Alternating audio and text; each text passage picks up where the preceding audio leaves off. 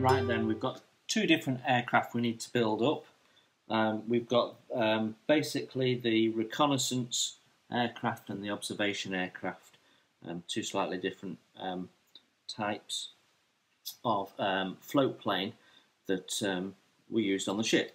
So in total we have 3 of those and 8 of those. So 11 aircraft to build. So let's get cracking with that. So I'm going to build up the 3 Pete aircraft first. Each one of these aircraft is made up of 12 individual parts, so there's quite a lot of just cleaning the parts up to do first. So I'm going to do that, and then we should be able to build all these up in one go. Let's make a Pete.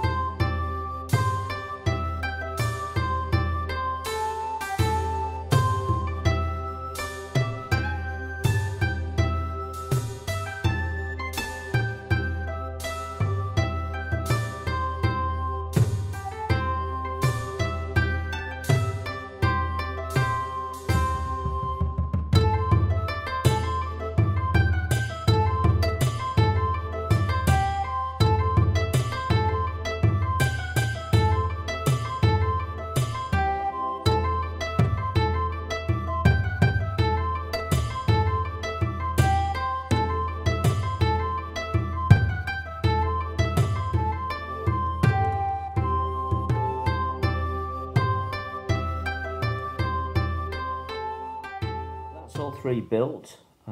Actually, you end up with one of these as a spare. There is a 4th one that could be built up if you wished, contained within the sprues.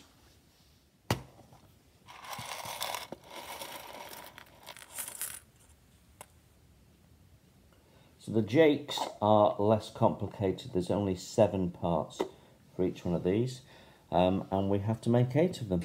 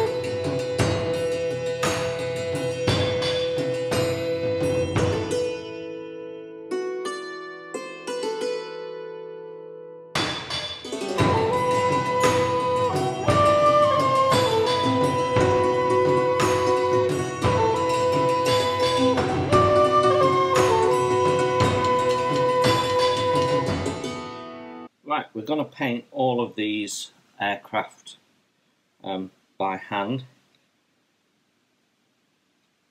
It's slower than painting by airbrush, but it's more exact, so less touch up, less masking, so actually it ends up quicker than using the airbrush in the end. I suppose that depends on your skill with an airbrush to a certain extent, but for me, I'd be masking, and therefore this is quicker. So as you can see, I've put a black down as the primer, and that is just to help me see what I'm doing. And then we're putting the underside colour down, which will need more than one coat because we've got a dark primer. And then we'll put the green on top because it'll be easier to go over this.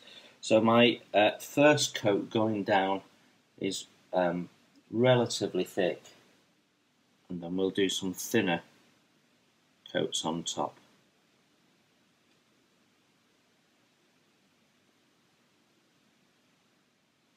Okay, I will crack on with this and show you what that looks like when we're ready to get the green paint on.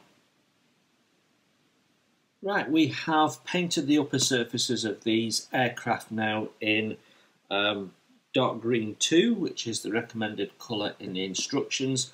There's about, so far, and I've still got to paint the silver on the front of the spinners and the front surfaces of the propellers, and the back black on the back of the propellers, and we've still got to paint in the windows.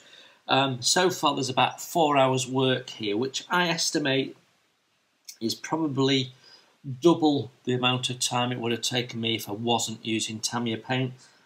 We are going to be doing decaling very soon, and there's lots and lots of decals to go on here, so hopefully by the time when they're all decaled up, I'll be happy with them. But in this instance, the Tamiya paint has caused me to feel like I've not quite achieved what I wanted with the aircraft. Time to add the decals to the aircraft, and the first aircraft we're tackling is the Jake. We have 8 of these, and there is 15 decals to add onto this. So the best way is to start with the canopy decal, which needs a fair amount of work to get it to settle. So we get that one on first. And I find, because these decals are a bit thicker, that the optimum number of decals to have in soak is 4. So every time we take one out, we'll put one in. So the decal is orientated, and this being the front, and you can tell it's the front because of this little tiny little black window which faces the front. So just ensuring that we don't get this on the wrong way round. I'm going to take it off its backing paper, carefully put it on the top.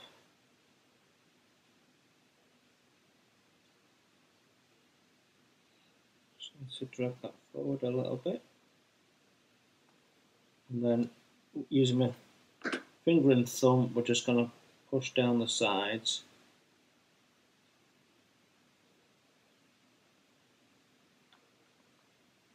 And then I'm using microsol to just soften the decal in place. And I've found that these decals, even though they're quite thick, have responded quite well to the microsol. There we go. And we'll just let that sit and soften for a sec while we get on with the other decals. So, doing the wing edges first just helps when it comes to positioning the rising sun markings on the wing. If you're not careful, you could put the rising sun too far in, and then these markings would clash. And while those are drying on the wing, we can deal with the side of the fuselage. and the underwing. And you'll notice all I'm doing is putting them on and positioning them at the moment. Then we're going to move on to the floats, and there's 2 decals on each float. Right, so we have a red stripe with a white border, and I'm actually putting these on the float a little bit further back than the instructions recommend because they're a bit long if you put them where it says. So it wants them in line with the prop, but they're just too long and they overhang. So I'm just pushing them back a little bit further up the float where it's a bit wider, a bit thicker, and the decal fits fine there. And then the last 2 decals are the white stripes on the tail. Now these decals are oversized. The white stripes aren't, but the film is. So once dry, you're going to have to trim the film off. So you can see how the film there is overhanging at the front and the back. There we go. Right, now that we've got the decals on, dipping my brush in the microsalt, and I'm just going over all of the decals and giving them a little squeegee. Any water that was on them should have evaporated largely by now.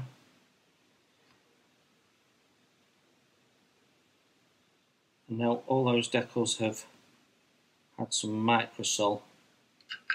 I'm going to go back to the canopy and we're going to push down the rear glass and push down the front glass, and then when that dries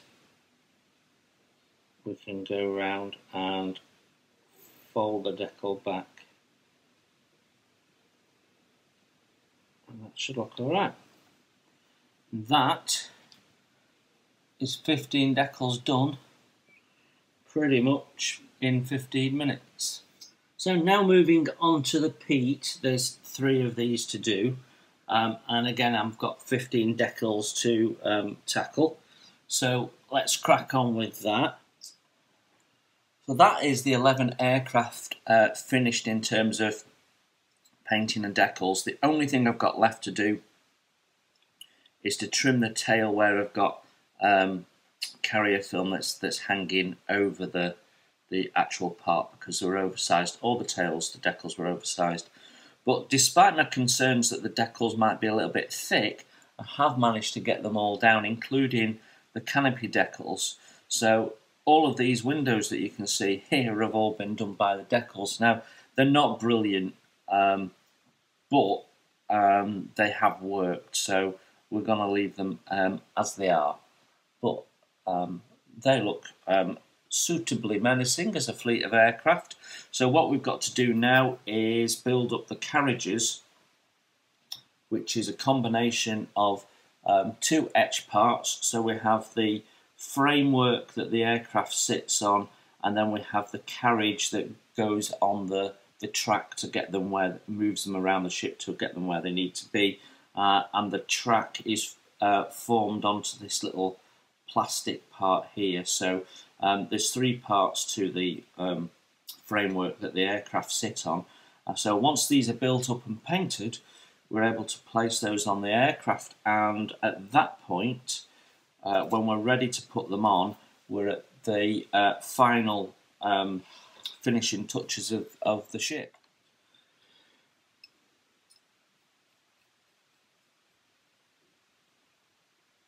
So if I'm doing a very small amount of spraying, I take the paint cup off and just put it directly into the brush.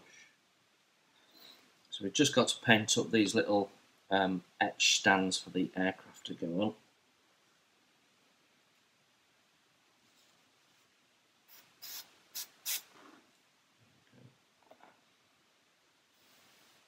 I've not turned over.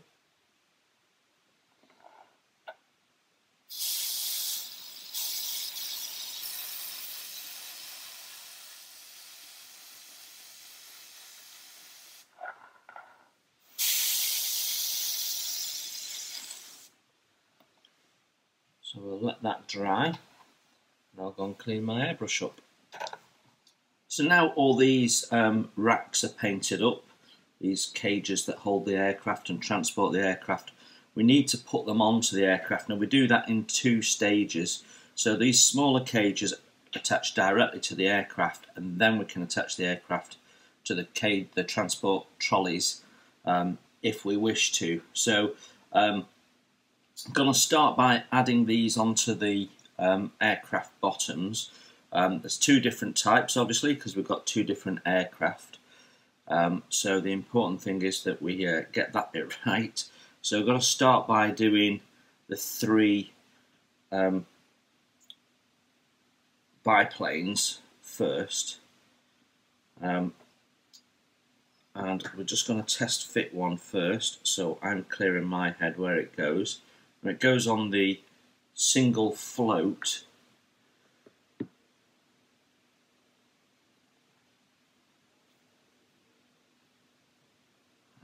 And straddles the little step in it. Test fitting it is also a good way of getting your head around the best way of attaching it, and it's not going to be with tweezers through the middle like that. Okay, and them tweezers aren't quite wide enough to pick it up, so we'll go with these, just because they're wider.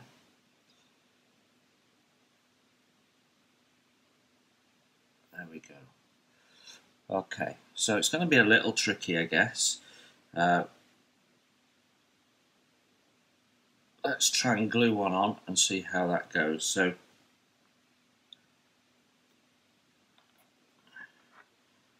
going to put a bit of glue on my applicator here and then run the edges of this through the glue that's on the end of the tip there. That should give me enough glue to hold that in place. And then we can just carefully place it into position, and the key crucial thing is going to be making sure that it is level so that your plane isn't sat crooked on the transport cage. Okay, that's the first one on. I'll crack on and get all these done and come back to you when we're ready to add them onto their transport trolleys.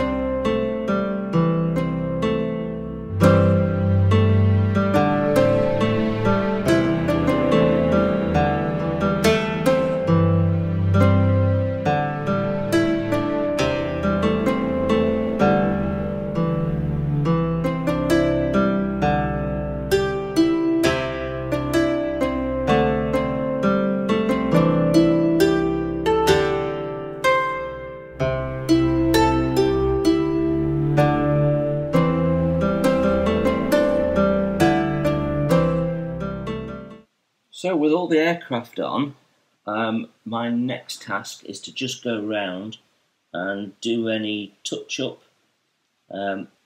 So it's a process of just systematically going through a couple of centimetres of length at a time and just checking everything from every angle.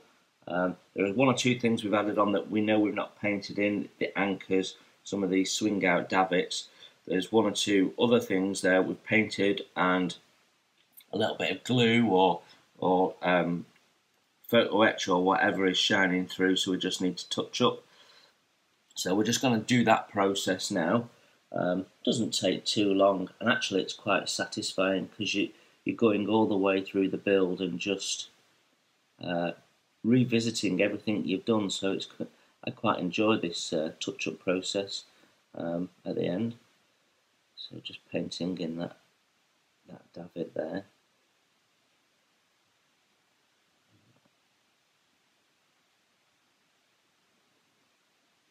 Okay, so I will go through that and then we'll come back to you. So I've done the touch-up. The next task is the replacement ladders. So I've got 4 ladders to put in place, one on the lower deck there and then one on this upper gantry on each side. So I'm just going to do that now. I've painted them up, but what we will do, no doubt, once we put them in, is just go back and touch them up.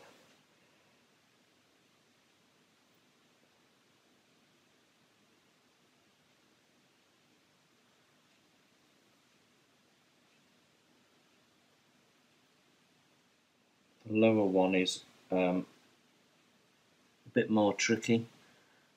In hindsight, probably should have got round to fitting this before we put the searchlight platform in place.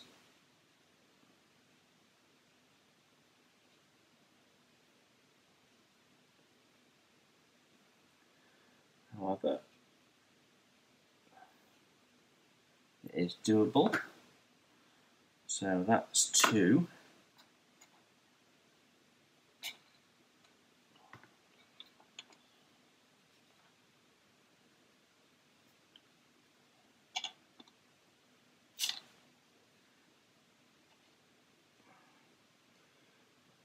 And that's going to start happening as we get towards the end.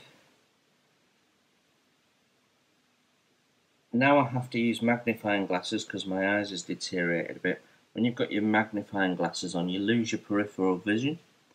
And so I find myself knocking bits off with a bit more regularity. I'm guessing I'm not the only one that experiences that. Okay, so see the ladders in place, they do make a difference and they do need a little bit of touch up.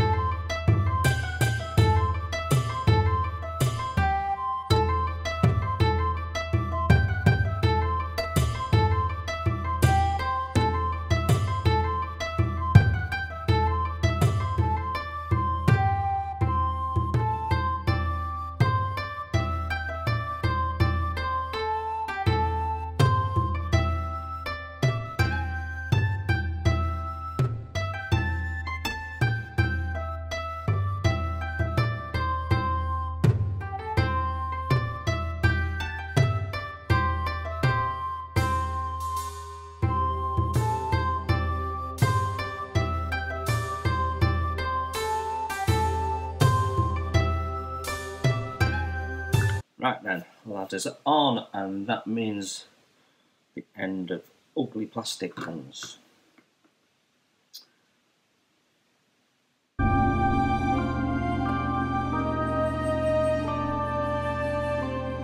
So that is the build complete as far as Tamiya is concerned. However, I would like to add at least some token rigging. So we're going to be using this MIG rigging thread, which is 0.02, what they call medium fine. And I don't think the camera is going to pick it up particularly well. So I will show you the process and then we will take some photographs. But it's basically like easy line. It's a stretchable rubber line. Okay, so because we're doing an out-of-the-box build, we're not going to do a full-on rigging. That wouldn't make sense when we've not done things like add all the missing railings and stuff like that. Also, because some stuff is missing, like there should be a tower on top of this gun, for example, and some of the rigging attaches to the tower, so there's some rigging we can't do. So what we're going to do is just give it enough rigging to look like there is something on there. So we won't be doing all the signal flag lines, for example, but we'll be doing the basic standing rigging to a certain level to make it look suitably busy, I guess. So we're going to start the process right at the stern of the ship. So what we're going to have to do is move you guys up a little bit so that you can see the whole ship.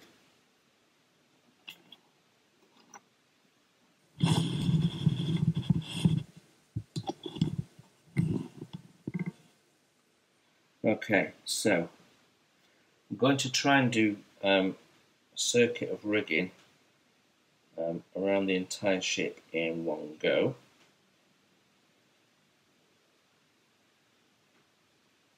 If that's possible. So it means unravelling a fair amount of this.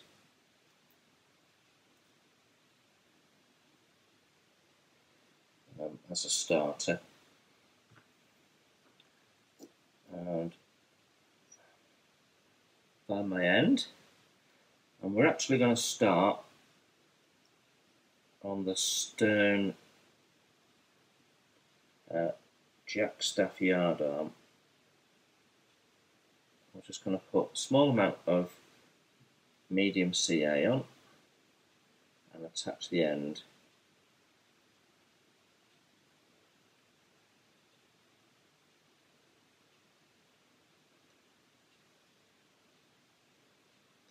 There, that's on. Okay, so that is then going to pass over the end of this yard arm here.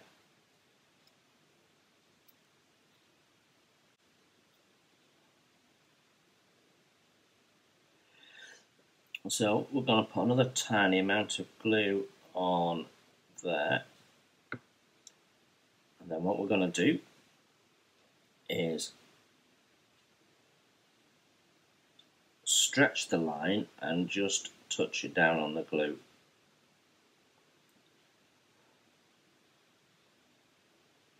There, and that's on, that's the first line on.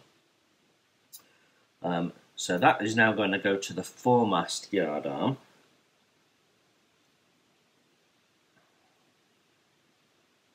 So we'll drape it over, wind a bit more.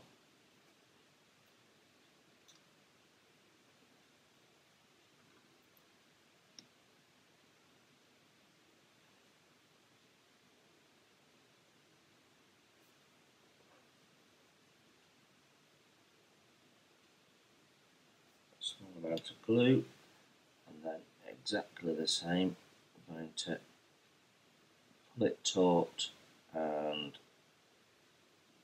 place it on the glue. And just to check that it's grabbed, I just slightly slacken the rigging cable, and if that bit doesn't move, doesn't try and contract, you know it's glued in place. So we've gone there, there, there. We're now going to go to the front, wrap all the way around the forward jackstaff. Just move that back a bit. I'm going to wrap around the forward jackstaff and then go back onto this yard arm here. It saves us doing a cut, and wherever I can avoid doing a cut, I will.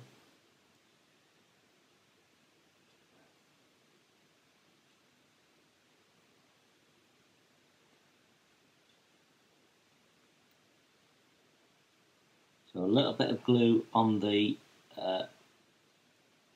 forward edge of the jackstaff where we're going to wrap around, just to hold it in location. So I'm pulling it tight again,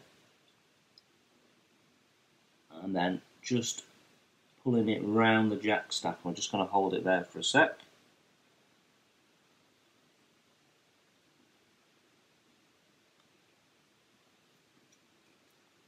Unwind a little bit more my arm.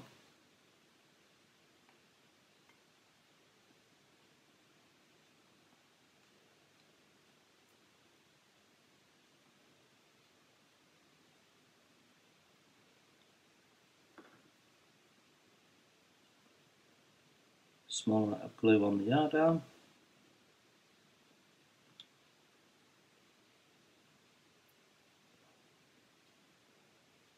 And get tight. There we go, that's on.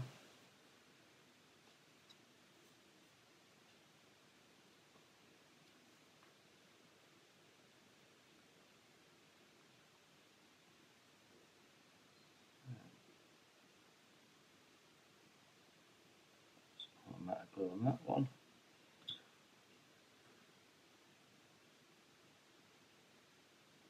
Pull and get tight.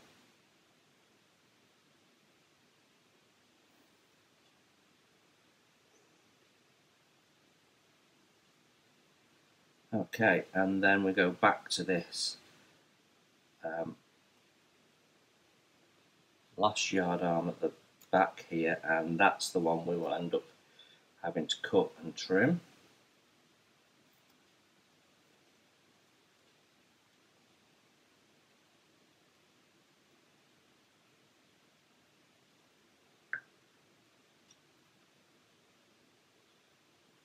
So, glue. We're going to just pull it tight and put it on and hold it there for a sec.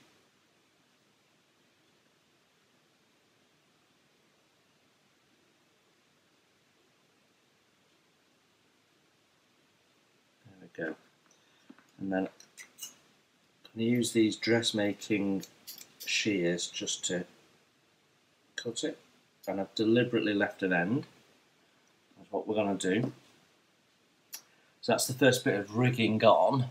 Now that that is pulled tight and dried, what we can do is, using these nail clippers, I can get right up to the edge.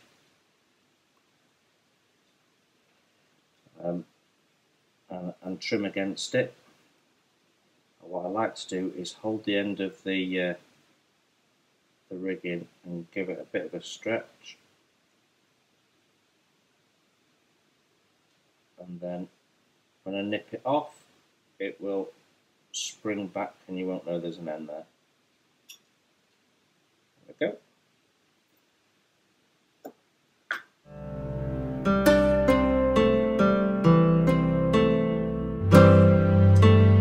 Build is finished, and there's lots of parts that are actually left over. Now, some of the sprue involved in this kit are common to other kits that Tamiya use, and I've got another 4 Imperial Japanese Navy model kits to build, and 2 of them are Tamiya cruisers, so it's likely that some of the parts that I've got left over could well be spares for those, but even if they're not, they could be good upgrades for the other kits or replacements for the other kits if I lose something, so it's always worth hanging on to them. In this bag here, I have a full aircraft, all the parts, all the decals, the etch for putting it on its transport cage. I've got everything to build a complete aircraft. So if I've got a kit that's only got 1 aircraft, potentially can add a second to it if I wish. So that's really handy. That goes in its little zip bag all on its own, keeps it together. We have polycaps, always handy. The sort of things, you get extras of them anyway, but if you lose one, then they're always handy to have. And of course, these are common to a lot of Tamiya kits, not just their Japanese ship kits. But I have a full turret, so I've got a number of spare gun barrels, enough to do a destroyer, probably even another cruiser. I've got 1 complete turret,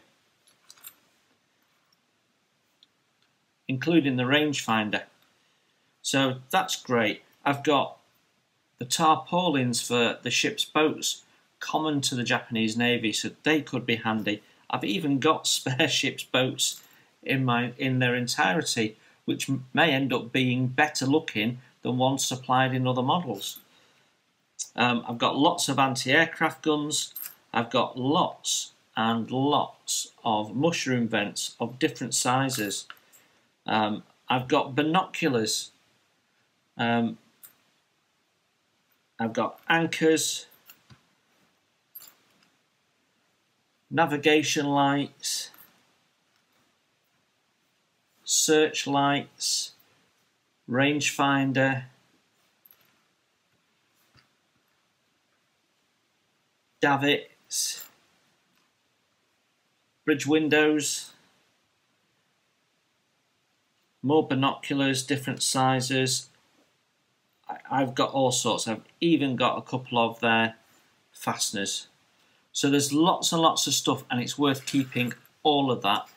It's even worth keeping these stands, because it could be that I decide that I'm going to put this aircraft on this stand and with another kit, or I can use these for blanking off areas. These are great because it's such nice flat hard plastic. I can use that for scratch building. There's tons and tons. So all of those will go in my spares box, and that will go in my scratch building stuff. Even the black sprue is handy, because if I stretch it, I've got ready coloured black line, which could be handy for all sorts of things, from cranes and rigging to aerials on tanks, all sorts of stuff. Loads of leftovers. So plenty in my haul there. So that is our Mogami now finished. And in some ways this has been a really enjoyable build, and in other ways it's not. And I thought it would be nice just to round the build off by reflecting on both the model, the subject and the brand. So let's start with the subject, which, as the Mogami is at the end of her life, having had some severe damage and the back end of the ship being rebuilt with a massive flight deck, which would have been cheaper and quicker and gave the Imperial Japanese Navy a bit more flexibility at sea. Imperial Japanese Navy focused heavily on aircraft carriers and aircraft carrying ability because of the nature of what it was doing. It was out there in the Pacific with a lot of islands and that type of stuff that it needed to protect, and it also understood the importance of aircraft, ship spotting and all that sort of stuff. So the fact that we've got a flight deck, we've got 11 aircraft, I think it looks really different. I think it's a very interesting subject, and kudos to Tamiya for bringing that to us. I think the model as a subject is beautiful. Now, Tamiya's approach to it is a game of two halves. So let's just go through that, shall we? Highlights of this build. You have to say the engineering of the kit is absolutely superb. Nobody engineers a kit like Tamiya, and that's a fact. The quality of the parts, absolutely top class. So things like the masts here have been made out of a stronger type of plastic, so that they're much less likely to break when they're being cleaned up or when they're being handled. So that's really, really good. The rest of the parts, crisply moulded, and where they put detail, they do it well. And there's one of the first drawbacks. The detail on this model is hit and miss, and that is typical of Tamiya. So we've got doors that have their latches on, and then we've got other doors which is just a raised, totally featureless slab. So at the back here, for example, I've put photo etched doors on because there was just a slab rectangle. The same at the front, we've put some doors on because we needed to, and we did that in several places.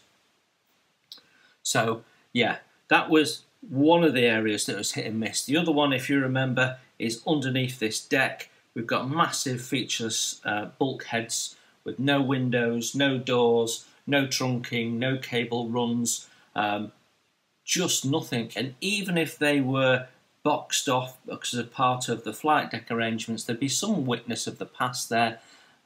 So I don't believe that they were featureless, and clearly that is just Tamiya dumbing things down a little bit, which is disappointing.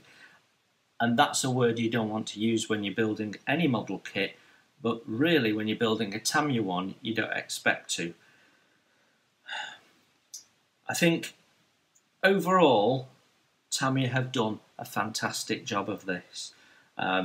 Their solution for putting decals on the aircraft actually works better than anticipated, and I had less problems even with their decals. I had more issues putting this decal on the first gun turret than I did on the aircraft. I think their instruction layout, although a bit busy, it worked, it made sense, the build sequence was largely good. I think some areas they have dumbed down where perhaps they shouldn't, and they're a bit behind the competition. So I'm going to mention them, plastic ladders, but also things like the plastic slab radars. It's time that we got a little bit of photo etch for that. It wouldn't take that much to have created that in their little photo etch. And it's the same with the inclined ladders. And lack of railings, yeah, that's a difficult one because lots of manufacturers don't put railings in, and even with Trumpeter, who do put railings in, it can be hit and miss. Some kits have them, some kits don't. But it does mean that if you want to really go to town, you're going to have to buy some aftermarket stuff. You can build this out of the box, and you can see that was what we intended to do here. But even when you intend to build it out of the box, there's one or two things that is just a step too far and you need to change. And for me, that was primarily the ladders and the radar. I put railings on the front and the back to add some additional interest. I didn't like the slab sides, so I wanted the railings there as a focus. And I think the bow area and the bow deck just looks empty without it. Obviously, there's a lot more railings that we could have put on, should have put on, but without knowing what those railings would have looked like, without doing the research, that becomes a big job. So what we've done is we've done a fairly straightforward build, and it's gone together really well. So much so that at times it got a little bit boring just because of how easy it was to get the parts together. It was simply clean it up and then put it in place, and you didn't even have a lot of clean up. I question whether we need all the mechanical fasteners to hold it together. In some places I'd even argue it's slightly over-engineered, but the overall look, the finish and the rate at which you can build it is really impressive. Is it a nice model? Absolutely. Would I recommend it? Absolutely. But if you want to go to town on it, you're going to have to do a lot of research and get a lot of aftermarket. There isn't really a reasonably priced aftermarket set for this. Now I have other Imperial Japanese Navy kits and other Tamiya ship kits, and we will go to town on a couple of them to show you what can be done, which will include weathering and all sorts of stuff. So I wanted to show you what it looks like if you straight build it, and this is what you get. I'm really grateful to all of you who voted for this to be built, because it has been fun, and it's what I needed to break up one or two other things that I've been doing that have been a little bit heavy going. I'm gonna put this now on my display with my other ships, where it will absolutely look the part, and we'll crack on with our other builds. But at some point we're going to build that little Fujimi Imperial Japanese destroyer, and we will go to town on that, and we will do our research on that, and we will wear that and show you what can be done if you really want to spend the time on it. I hope you've enjoyed this build series. Each episode has been a joy to put together. I've had a lot of fun. I've really enjoyed the comments. You guys have clearly enjoyed it too. So thank you very much for watching. Take care, everyone. Enjoy your modelling, and we will see you very soon.